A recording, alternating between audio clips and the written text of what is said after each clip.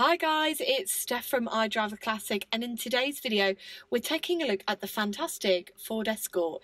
And this is quite a cool one because this is a Ford Escort Mark III, and not only that, it's an auto, which I think in the UK we've got less than 10 left on the road, according to that dubious website howmanyleft.com.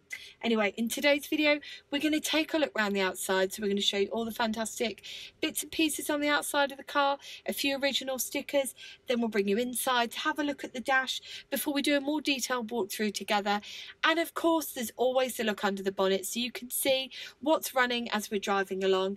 And then of course, to finish it off, we're going to take the car out for a drive where I can tell you if this car really is the fantastic car that everybody says it is, because you always hear lots of lovely things about Escorts. So let's take it out and give it a ride and see what she's made of. Now this car is absolutely amazing and I cannot wait to show you guys, but first of all I just wanted to talk a little bit about the Ford Escort history because there's an awful lot to go through. So in revisiting that history, let's go all the way back to September 1980 when this car launched.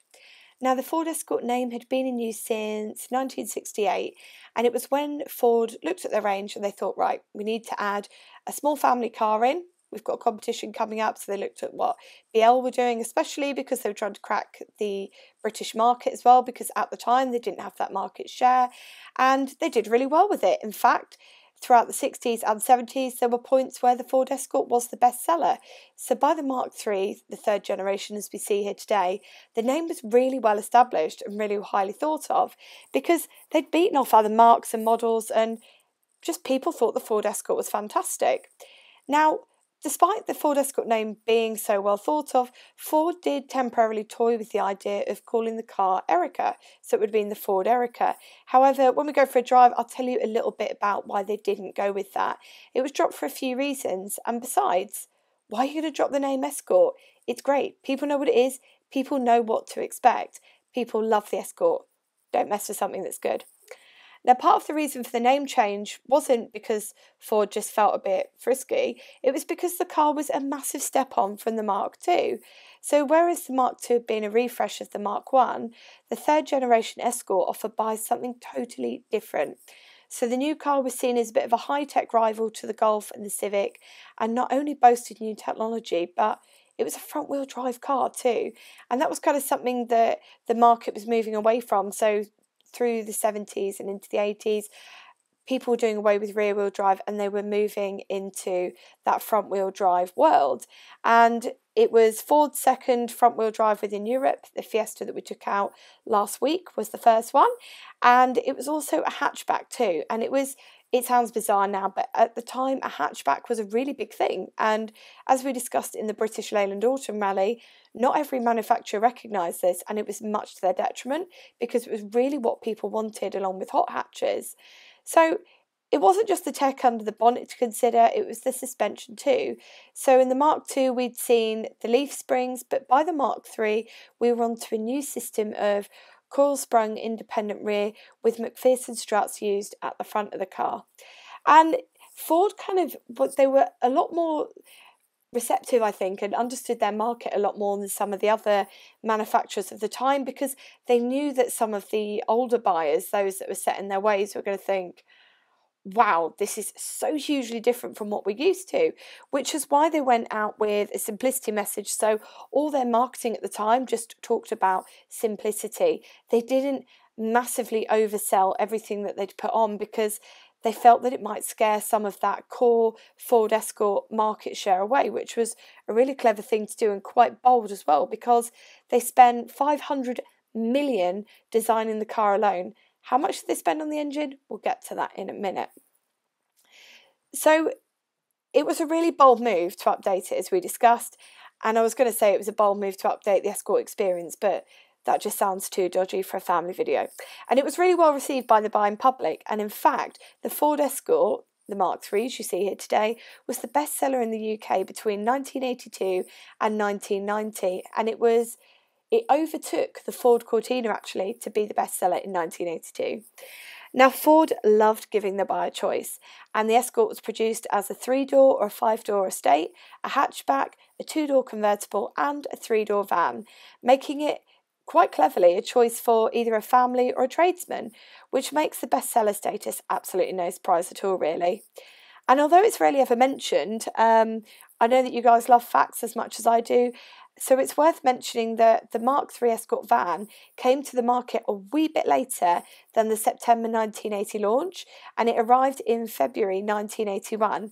And the reason for this was because Ford had slow-moving stock of the Mark II vans, and so they thought, right, we'll hold it back a little bit and try and get people to buy some of those vans. But if you could have seen what you got in the Mark III opposed to the Mark II, it's no wonder that a lot of people were willing to hold on and wait for this fantastic vehicle.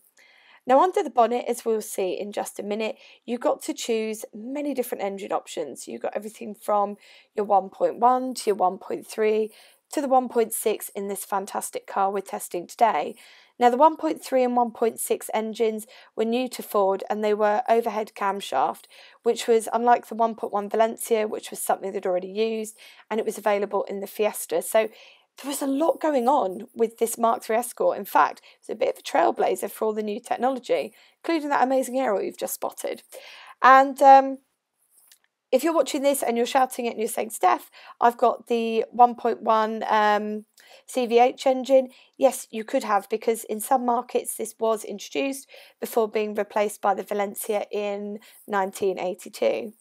Now, the best selling of all the engine options was the 1.3, and for those of you currently compiling quizzes for your friends whilst we're in lockdown, the investments in these new CVH engines were said to be in the region of £500 million. And really interestingly too, they were built in Wales. However, if you're watching in South Africa, you might be questioning some of the dates and times and choices that I've suggested, because in South Africa, you didn't get as much choice as us. The Escort was only available with the 1.3 and 1.6 engines and was a slightly belated launch to market, and it only arrived in March 1981. And interestingly, part of the reason for difference wasn't because of Ford didn't want to bring it to market. It was simply down to local parts content regulation.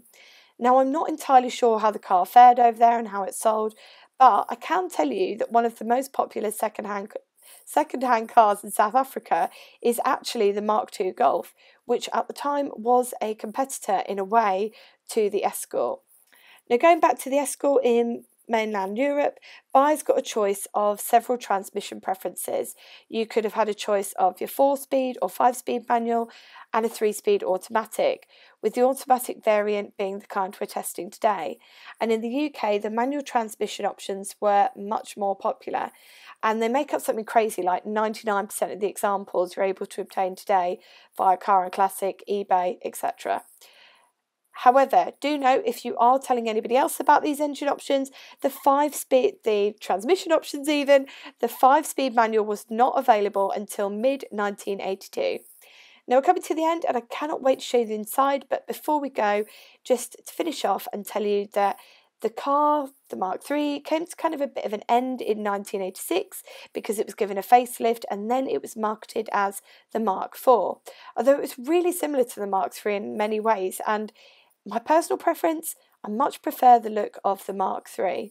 So the Mark IV was sold until 1992 before being replaced with the Mark V. Now I cannot wait to show you guys this car today. I'm not usually a Ford person, but having borrowed a few lately, they're starting to grow on me.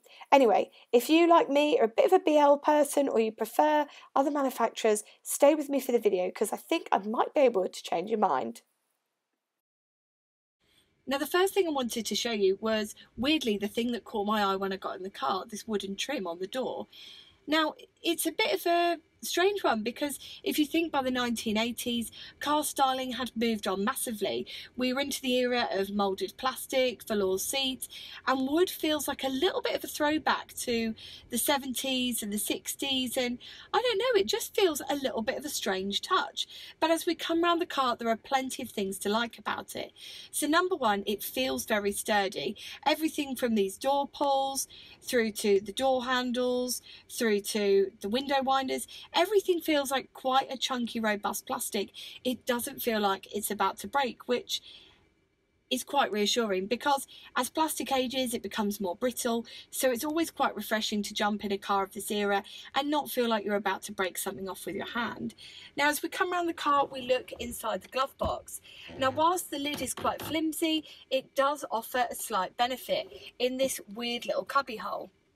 Now whether that's for a first aid kit or just a few little essentials that you might want to keep with you, it's a handy thing to have because it stops things rolling around. And of course we've got some books as well, so we'll have a look at those in just a minute. So we'll close the glove box up there. Now as we come back to the dash in the centre, you've got a very simple layout, because one of the key selling points of the Mark III Escort and the strapline they went out with was that simplicity was its selling point, and it's simple but it doesn't feel too pared back either. So in the centre here we've got our radio cassette, which looking at it seems to be original because you've got your long wave and your medium wave across there, you've got your just your standard dials as you would expect, and you've also got the cassette down there. Now as we come down this centre console, you'll notice we've got the ashtray. And what I really like actually is as you pop this open, it is actually a whole compartment, because you've got over here, you've got for your ash and your cigarette butts, and over here you've got your cigar lighter. Now as you push that back in, it just keeps all that really tidy and really streamlined in my opinion. You've not got bits flying out everywhere, you've not got the ash flying out, it's just nicely laid out. And as we come down, we've got a cubby hole here to put bits and pieces in. Now this is what I really like about this car. It's something else I noticed, and I said to the driver, I said, what is that? And let me show you if I can get this right. Now this is slightly flimsy. These are cassette tape holders. I mean, that is something I definitely think I'm going to end up breaking, but they're very of its time. I mean, there's nothing in them at the moment, but again, Ford had really thought about the space and thought about where you're going to put things, because whilst you may not have a parcel shelf, you have got other bits of storage down here that you can put your coins in. So this is our centre console. I'll come back and show you the automatic transmission unit in just a second. Now we're going to slide over and we're going to have a look at what's directly in front of the driver. So we've got a 3-speed fan around here. Again, just controlled on these, so it's very simple and straightforward. Over here we've got the fog lights. So again, just like when we took that Fiesta out in the last episode of iDrive Classic, you can see you've got that little yellow sticker, orange sticker even, to tell you that it is on. We've got a blanking plate there and another blanking plate there, which surprises me because I'd like to know what you could have got there. Was it optional extras? I know when we took the Fiesta out in the last video, we said that optional extras were something that Ford did really well. They sold in really well. They really sold that dream of having that top spec car with all the bells and whistles on. Now we look straight in front of us, and it's something that I dearly love about older cars, is that simplicity. So to our left we've got our rev counter, and to the right we've got a speedo with trip clock, which is fantastic. Until you've lived with that trip clock, you don't know how fantastic they are. And then we look into the centre of that. So we've got our temperature gauge to the left, and we've got our petrol gauge to the right. And around those top and below, we've got a series of warning lights. So we've got quite a few extras actually, where we've got things like oil warning. You've got your brake warning light on these, and you get a few extras that weren't available in the earlier cars. Now, if we come to the right of the driver, again, you've just got that demist button, a couple more blanking plates, and again, just your fan. Now, something that I talked about in the last video, that actually I thought was going to fox me, but didn't get me at all actually. I found it quite easy to get into once I was driving, is it feels like kind of like a tree of controls really. So over here on our left we've got the so if you pull that, so you can just flash someone there, you've got your indicators there, you've got your horn, and you've got over here you've got your lights. So again, it's exactly the same setup as the Fiesta, so if you watch the Fiesta it'll probably make a lot of sense to you. And then of course over here we've got the wipers, so it's down for intermittent, which honestly is so handy.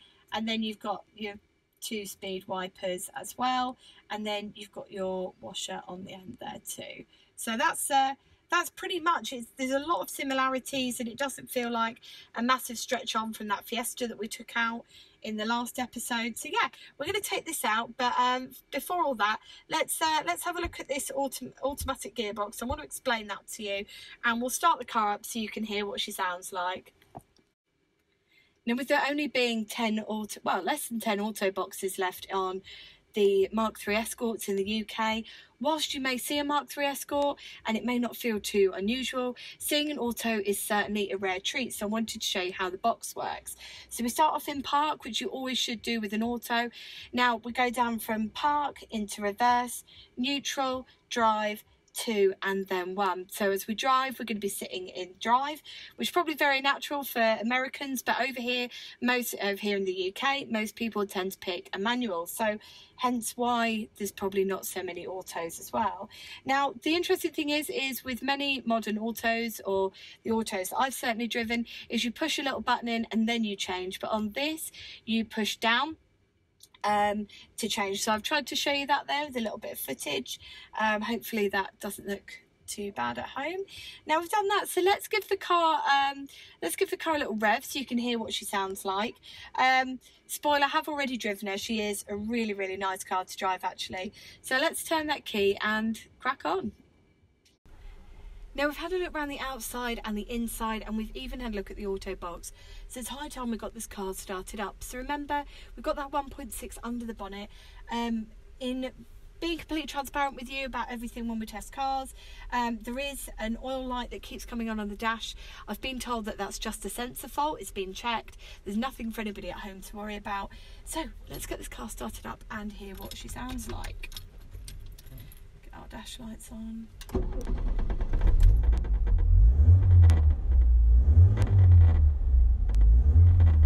It sounds pretty healthy. Let's wind down a window. This window winds down a lot easier than the passenger side, but that's probably because, you know, it's been driven by one person with no passenger. So let's give it a rev. Now let's head out to the back and hear what she sounds like from the exhaust.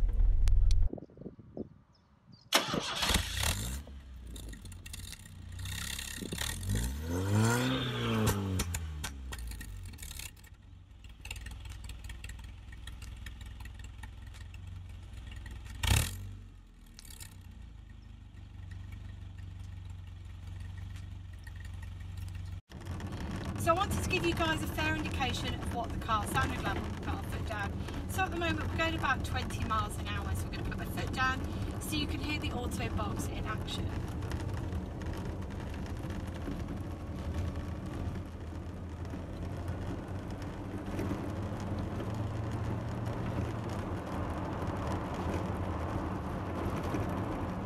And in fact, it's not very noisy at all. We've got a little bit of wind noise from up above us, because there seems to be a bit of air coming in through that sunroof, but by and large it's a very, very quiet car. So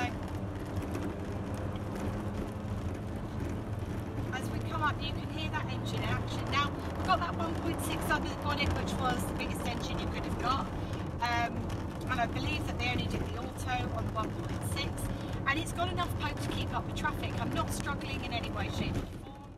It's taking, as you can feel, it's taking bumps really well, and as we come around these corners it's pretty responsive too. So we've got the auto box that's very responsive in keeping up with what we're doing, and as we approach hills I'm not having to really boot the thing to get it going, and as we come around corners I don't feel like we're kind of losing that edge. Now one of the criticisms on some of the earlier Escorts was that the ride was quite harsh, but again, Ford put a bit of work into that. So I think they took the suspension off the Sierra, and they put it onto this. Now you can feel as we go through this drive that whilst this road is very unlike a normal IDRIVEACLASSIC test drive, it's very smooth.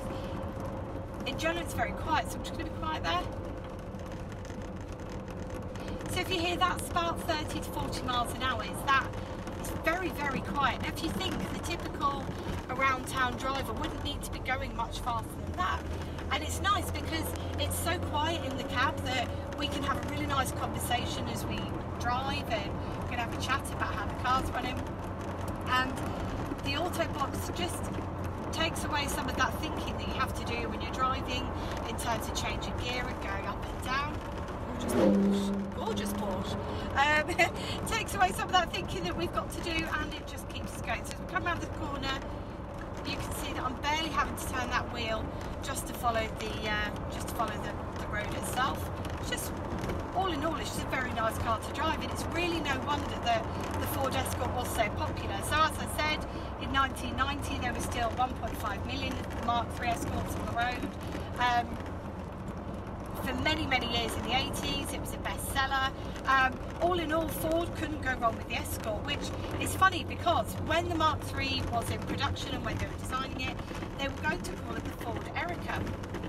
Now, people bandy around two different reasons as to why they didn't call it the Erica. Number one is that the Escort name was so strong and it had such a good provenance, especially in the UK. And number two was there was a song called Erica, which was a German marching song during World War II. And so for that reason, they veered away from going with Ford Erica, even though it didn't feel like a, it didn't feel like a kind of a small step up from the Mark II to the Mark III, as though we saw in the Mark I to the Mark II. In fact, the Mark III was a very different car to the Mark II, hence why they were bandying around that name Erica. But instead they stuck with the trusty name of the Ford Escort, and it proved to be, a great success with the public. It was a nice car to drive, it was easy to run, and of course, Fords are cars which keep their value, because with a lot of cars that face things like your, I'm sorry to say it, but your British Leyland cars in this era, quality was a little bit suspect on, people will say, well, you could have got a good Metro or a bad Metro, whereas people saw the Escort as a car which, whether you got a Monday car, Wednesday or a Friday, you were by and large getting the same sort of quality of car, whereas some of the stuff that British Leyland was producing at the same time was not always of the best quality, but it was a real detriment because in terms of competition, there was a lot on the BL lineup which gave Ford a run for its money. Now, I talk about Fords keeping their value, but like many cars of the era, they kind of dipped off a bit. In fact, many people didn't see, the Escort as the coolest car you could have picked. If you wanted a Ford, you might have been hankering after an RS 2000. You may not have set your sights on a Mark III Escort. You might have thought, actually, that's just like what Dad and Granddad have. That's not really what I wanted, or it's just a company car. But with all Fords nowadays, even things as strange as your Mark I KAs, which are quickly going up in value actually. Which to answer the question that many people say to me, what modern car would you buy? Mark I KA in great condition. They seem to be going up exponentially. It's crazy. But anyway, coming back to this car, whilst maybe 10 years ago you could have picked something like this up out the back of the local paper for a few £100 in good condition, nowadays they're going for thousands and thousands of pounds. So if you get the chance to go for something like this, I would say now is the time, if you can afford it, to go for maybe one of the less popular Fords like this Mark III Escort, because number one, it looks really cool. Number two, they're holding their value and they're going up in price massively. And number three, because so many of them are made, they've got a massive fan club, so you're able to connect with many like-minded people if you've got a technical question. And number two, because so many were made, just like the Morris Minor actually, parts supply is plentiful, and there's still a market for them and people remember them, which makes, if you do have to sell the car, it makes it selling on easy. Now, just like most models of Ford, these have got they have got an owners club, I'd say a fan club, they have got an owners club, and there's many people with knowledge that even your local mechanic would be in awe of. So if you are looking to buy one of these, make sure you do check out owners clubs, because they're a great support, and usually they can point you in the direction or steer you away from a car which maybe doesn't deserve the garage space that you've got at home. So I think coming to the end of the video, and it has been a very brief driving segment, it's a bit of a bizarre one, because I've shown you a lot of the outside, the inside, and all the rest of it, and the driving experience has been, well, pretty, I want to say unexceptional, but unexceptional is the wrong word. It's been very different in that there's been nothing wacky which has stood out. It hasn't, you know, it hasn't wowed me with one particular feature. It's just been a very comfortable and pleasurable driving experience. And I guess it's for those young drivers or for people that want a classic car, but the idea of taking on something from the 60s seems very antiquated or just seems very Stone Age. Why not look at a Mark 3 Escort? It's lovely to drive, take my word on it. It's very responsive, handling wise, certainly much more than some of the other 80s stuff that I've taken out. It's quiet inside the car, and you know, you're looking at a car which is not only something you can enjoy, but an investment too. I think the only thing I would advise is making sure that you put a disc lock on, because just like many Fords of the 80s now, these are fast becoming the top 10 cars for would-be thieves and budding car thieves across the UK. So yes, fantastic car, really enjoyed taking it out, and I can definitely see why it won the Car of the Year, and it was the favourite of many drivers across the UK, both professionally and personally, and yeah, it's been good fun. So I hope you've enjoyed the video. The weather's lovely today, I hope it's lovely wherever you are, and until next time, take care and drive safely.